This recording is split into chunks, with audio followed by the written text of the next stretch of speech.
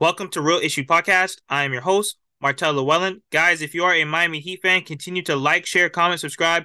Thank you for all the support. If you're an NBA fan, subscribe to the channel, and thank you for all the support. Now, Charles Barkley says that the Miami Heat need to start over and blow up the roster. Now, he said in a report that it might be time to break the team up and start over, Barkley said.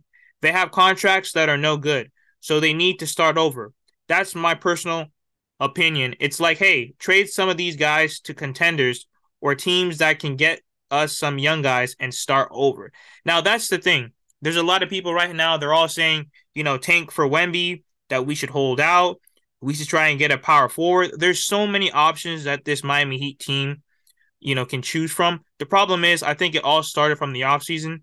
I get it. They were trying to get Donovan Mitchell and KD. But in my opinion, even maybe through most of the offseason, it pretty much looked like we couldn't get them. We didn't have the assets, and I'm very surprised that the Miami Heat didn't really realize that. I'm glad that they didn't re-sign PJ Tucker. I don't want a 40-year-old PJ Tucker making $30 million. So thank God they didn't make that decision. But like I said, they should have realized that they didn't have chances to get Donovan Mitchell or KD. We didn't have 5 first-round draft picks. So I was very surprised when they let guys like Jeremy Grant go and all these other guys that could have brought us athleticism, rebounding, size to help Bam Adebayo. I just think it's not just one or two guys that are going to fix this roster.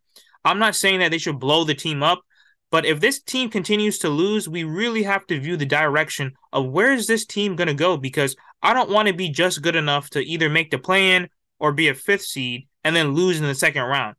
What's the point? If we can either tank, get our draft picks up, probably get someone in the draft. There's just so many ways that this Miami Heat team should go. But do you guys agree with Charles Barkley? Should we blow up this team? Should we tank this team? Should we continue to hold out and maybe make a move towards the trade deadline?